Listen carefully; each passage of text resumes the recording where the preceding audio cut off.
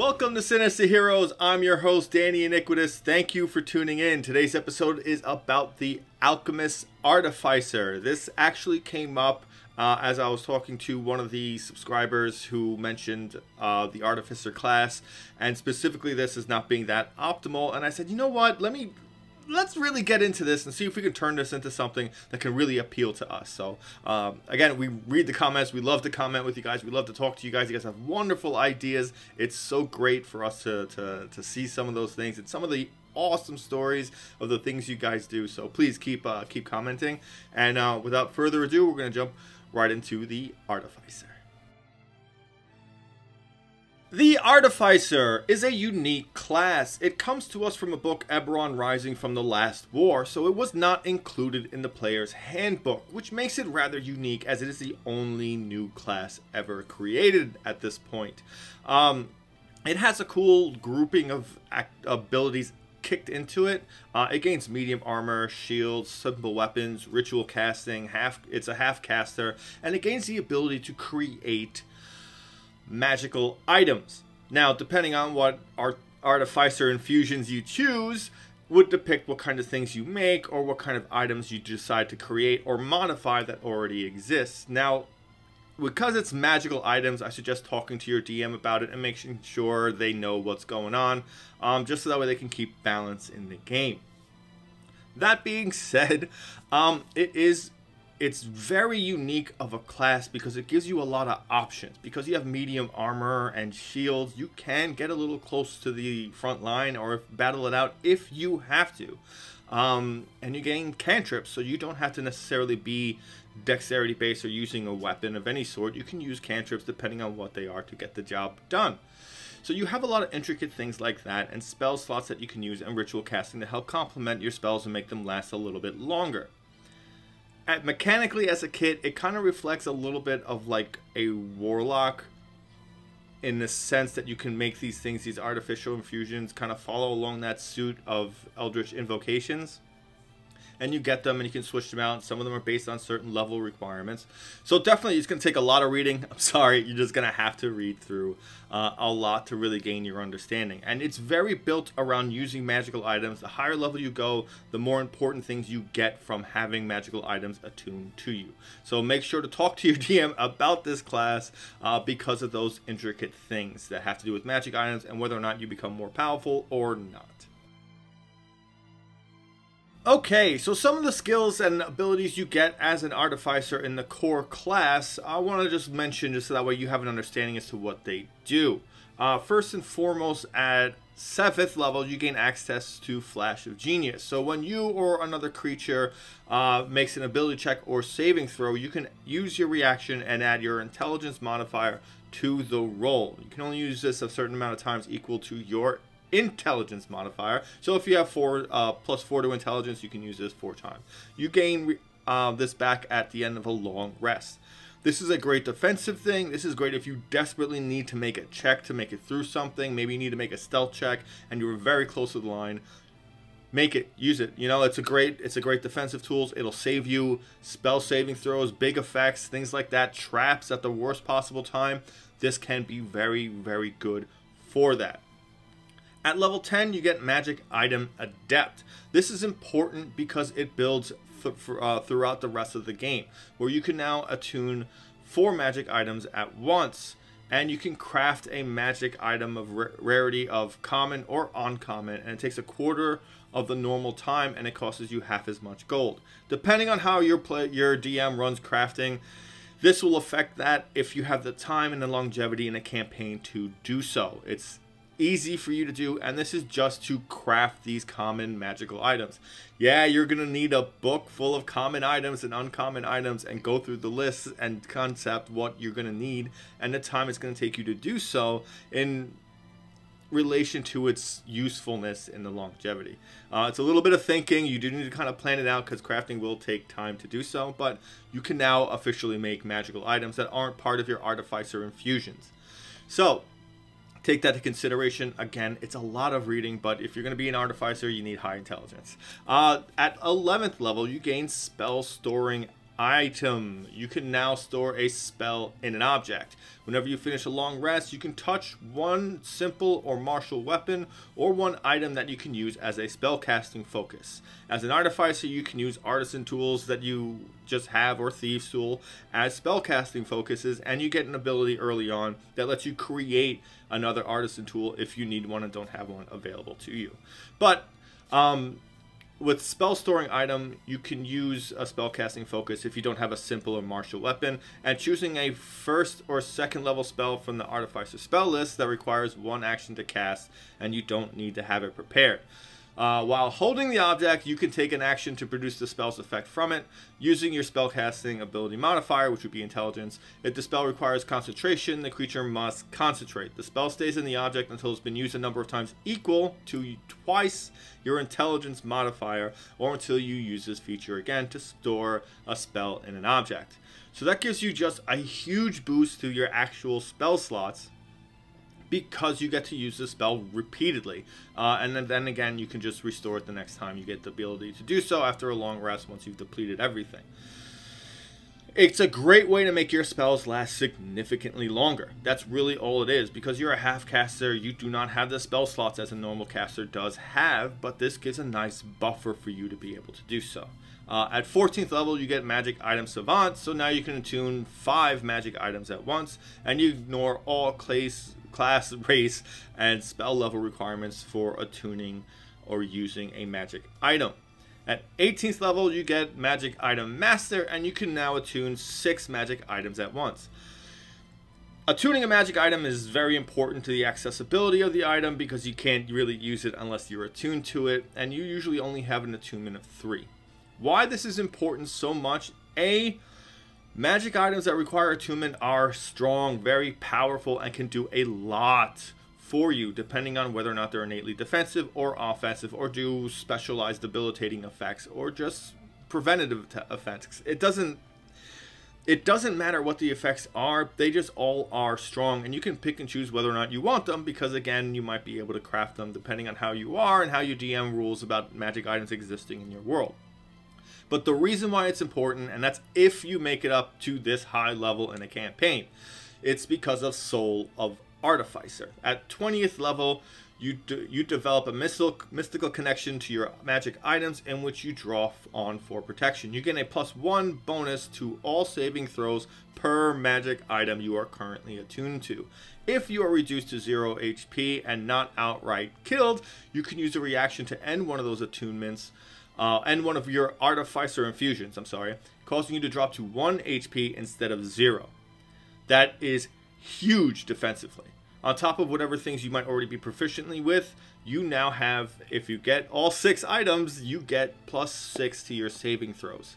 Not including your own benefits and whatever saving throws you might be proficient with, or whatever things you might have gained alongside that might have given you those proficiencies.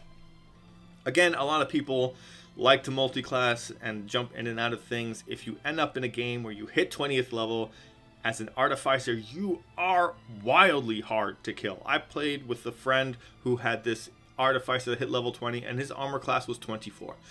And he was a monster. You couldn't hit him, you couldn't make him make saving throws to compensate. He was almost as immortal as you could possibly get as an artificer, which is a very interesting and cool concept. So if you're in a campaign that goes a long level, this is a lot of stuff that's built into your kit normally, and it's important to mention. So I'm going to get into a little bit of conceiving what a artificer will be, and more into the Alchemist subclass. So when conceiving the artificer, you have to take into consideration magic as a whole in the world you're playing in. I like to consider wizards as kind of like a political position. Because you don't necessarily have to be automatically selected to go into wizard school because you know magic. It might be very difficult to get in, it might be very costly to get in, so it might be policed very heavily by nobility and people in positions of power to restrict the amount of wizards in the world, and to restrict the availability of just anybody becoming a wizard, and to cause people to need their help to get through wizarding school in order to be able to be the full potential that they are capable of a wizard. So it creates these ties to these organizations or these families that might use that for political gain, evil, tyranny, whatever it is. So in keeping with that concept, again, I kind of just hate wizards anyway. So anything to tack on a reason to dislike them is really up my alley. But take that into consideration, and then in my mind, an artificer would be someone who can build. He's not actually. I know you're casting magic in the game, and I understand how that works because they are spells. But in my mind, an artificer wouldn't really do that, as they would replicate the effects of a spell. Like, say they were super smart and they just saw something happen and they replicated it by using technology that they've created. I like that idea a little bit better than I like the concepts of magic and making this just another spellcasting class, and using that as to making it kind of a rebellious thing where maybe an artificer rolls into town and just gives like powerful artifacts and items and weapons into the people that are impoverished or at the heel of the tyrannical people on top of them, and they're able to use this magic to cause chaos and maybe end those conflicts or end those rules and change the landscape of the world. Being that kind of like instant like walk into town and just start destabilizing the whole area is a very cool concept. Like it's very evil in that aspect of like you're now just uprooting everything. Like this is like a chaotic evil kind of a character because you're just creating these items that level the playing field.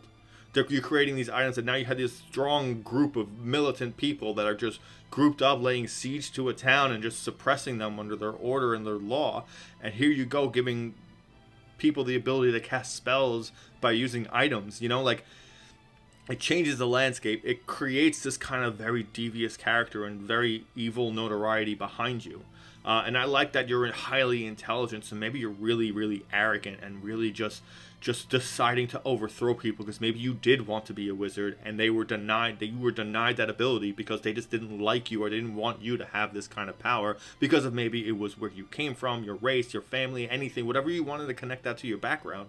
And now you're trying to destabilize the world of the wizard and cause it to rip apart and have them lose everything. Maybe that arrogance is part of it. Maybe that's how you became who you are. And that creates an interesting character. That creates a character that works both sides. That allegiances are really only there just for themselves to move forward and advance how they feel it's necessary. It's a cool way to make it very, very dark, very evil, very rebellious. You don't necessarily have to be good, because depending on how that story writes out, you're good or bad depending on who's on your side at the end and who has the pen writing the story. So there's a possibility of that character becoming something very dark and very, very mischievous and very, very dangerous to be around, and they only use their intelligence to get through everything.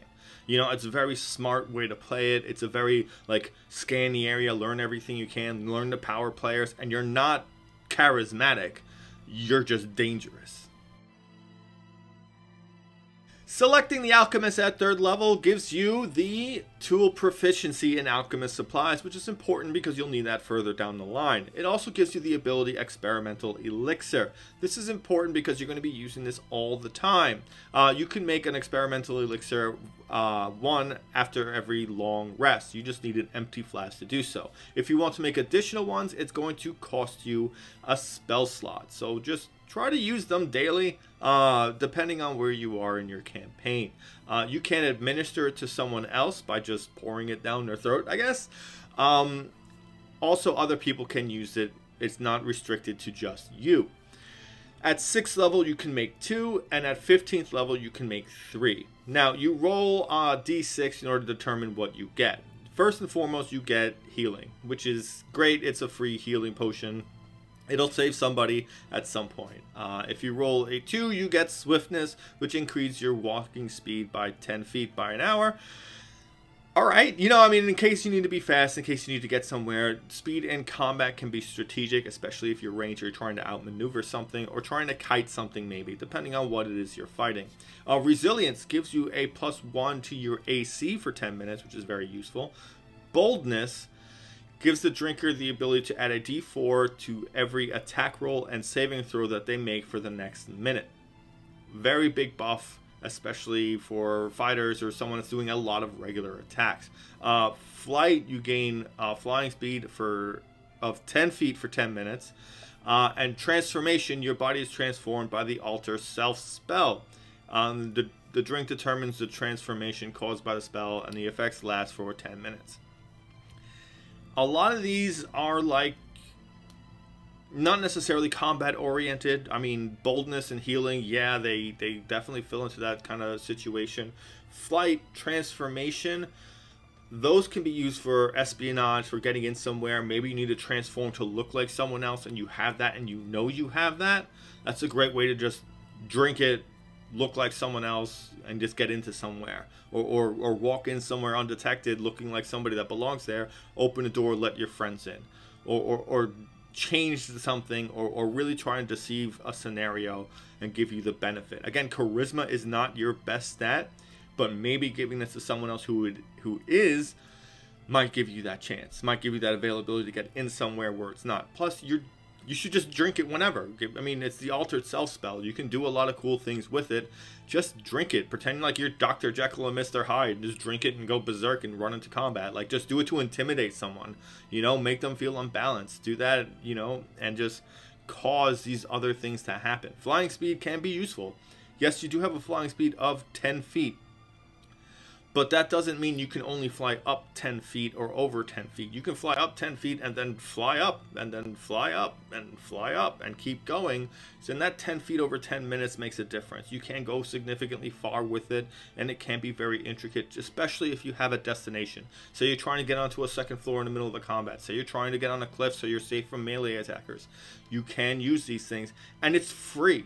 It's something you get every day, so always use it in whatever scenario you're in, because when you're not going to use it, it's not really going to feel like anything really important happened, and that really distincts you from being a regular artificer. So you want to get used to this. You want to get used to the idea of being like this plague doctor who's sitting there mixing chemicals all day and trying to design create things and create heals and tonics or whatever, or just change the face of something. Like, it's a very cool concept. I do wish transformation let you decide the effect of someone else who drinks it, because then you could poison somebody with it and turn them into a rabbit or something and cause them to be wildly confused and just trick people and do things like that. But it has to happen, so maybe you can work with your DM and cause that effect to happen, or cause something similar so that way it can be used in more interesting ways.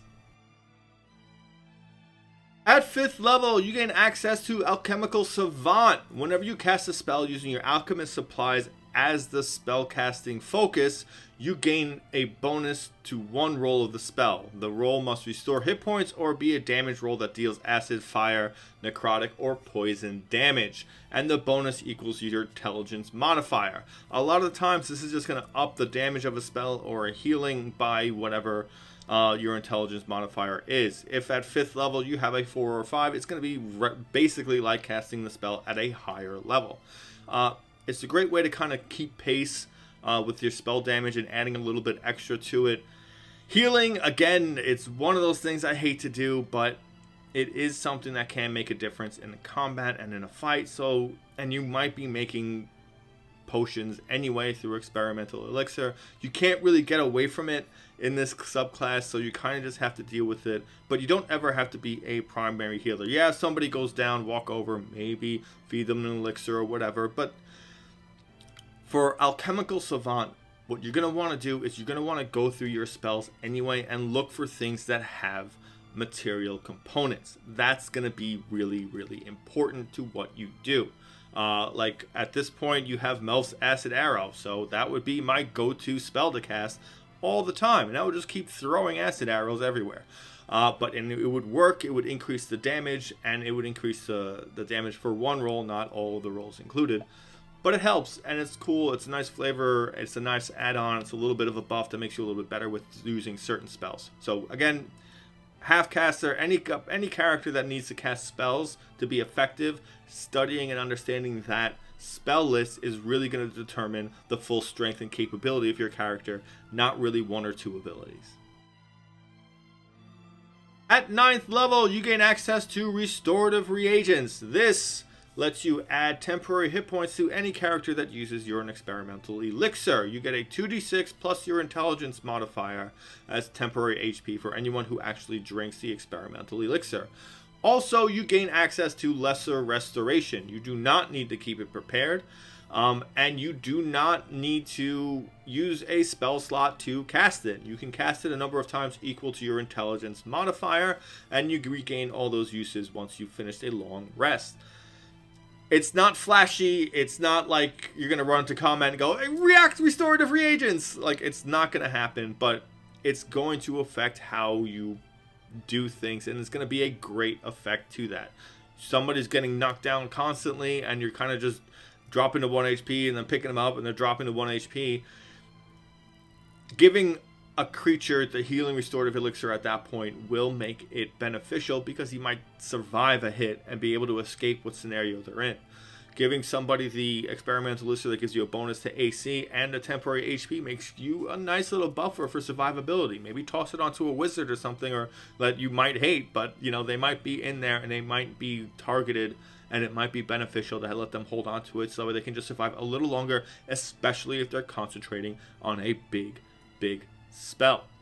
So again, defensive buff, straight across, almost passive, lesser restoration without any kind of use, any kind of restriction on it besides 5 times a day for free is a really strong ability.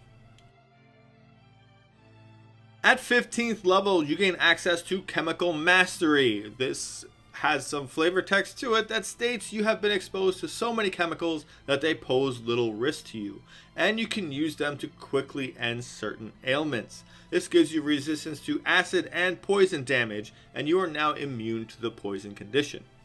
It's level 15 to gain immunity to poison condition, but it's still viable, and it's a great thing to not have to worry about.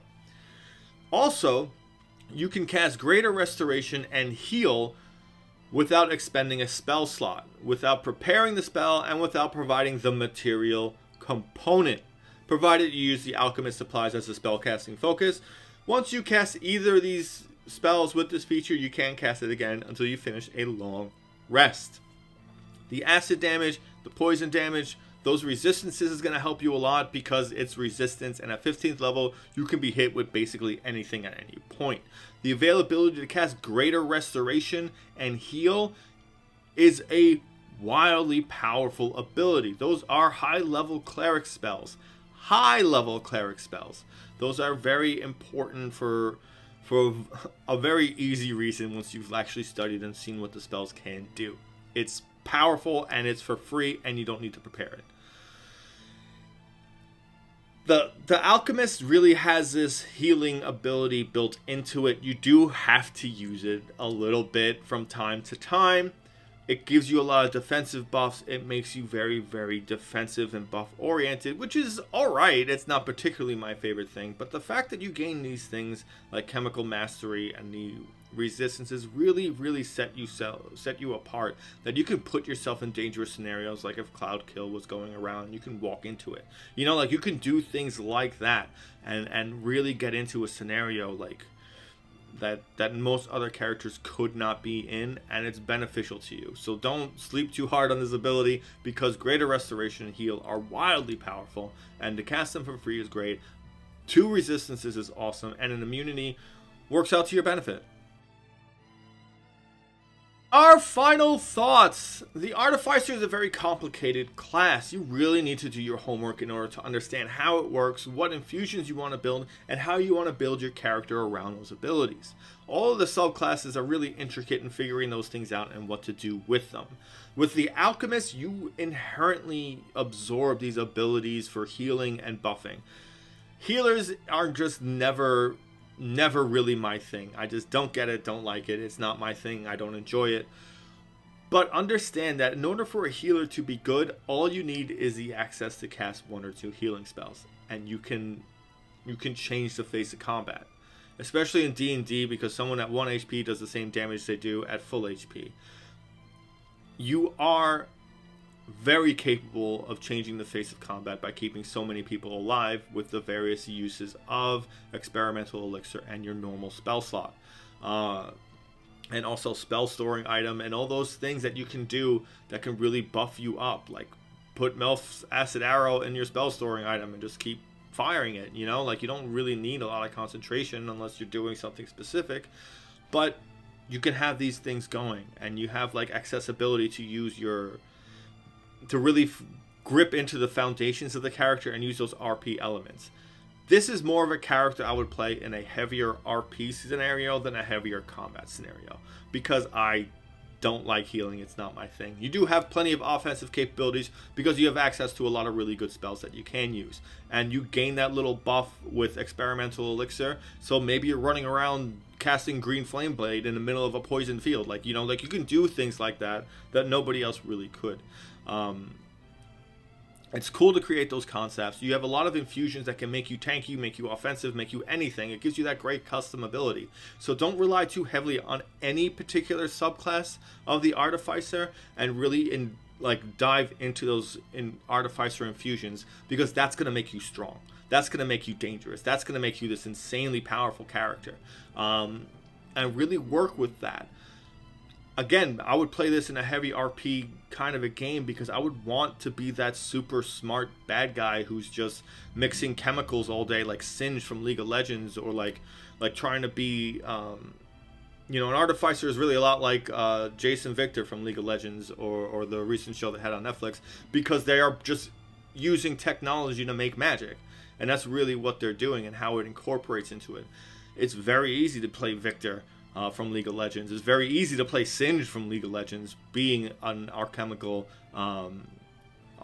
alchemist artificer. Like, you can do those things because that's inherent to their character. That's a great wealth of inspiration from those characters, and they are dark and can be mischievous and just dangerous for a world around them. And that's what I like about the Artificer, because you're not conforming to something. You're almost doing everything on your own. You're using your intelligence as this motivating force to bring you to something like further. You know, you're not like a bookworm who's just piecing things together. You're not Iron Man who's just rebuilding the same suit to make it perfect. You're just this character who has this knowledge and knows that they can do great things, and is now taking that out on the world around them. And building a character like that and building it really makes it appealing to me, even though the Alchemist has a lot of things that I don't like, which is just healing.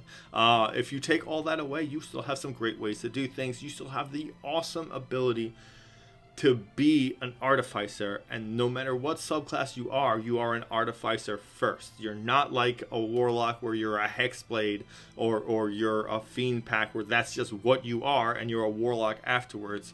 Like, you're not that. Like, you are always an Artificer first, and this is just your specific focus and how that came about and what it affected you to do. Like, it's dangerous to think of a healer that is evil, because then he slowly, meticulously picks and chooses who lives and who doesn't. And that kind of power is definitely in the wrong hands if I play a character like that. But this gives me that chance to do so, while keeping me in the bounds of something that I like, that I can play with, that gives me a lot of range in what I want to do with my character. We're now going to bring this video to a close. I want to send a special thank you to Josh for bringing up this concept and talking about the Alchemist and helping us kind of see it and what it is, and try and see if we can turn that into something better. Really appreciative for the inspiration that came out of us talking about really the path of the beast barbarian. But it's very, very cool, and thank you. And thank you all for all the people who have been commenting, all the people who have been subscribing and liking and sharing our videos. It means the world to us. Thank you so much for giving a spooky kid a chance.